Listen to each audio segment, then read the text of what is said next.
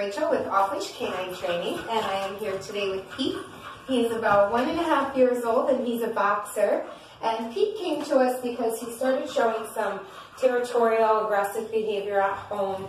He's had a couple incidents of people where he's made contact, so we really want to get his obedience very strong, and hopefully we can tackle some of that aggressive behavior that he's been experiencing. So let's show off a little bit of what he knows now, and then we will see his progress in 2 weeks. Pete, sit. Pete, sit. Pete, sit. Sit. Sit, good boy.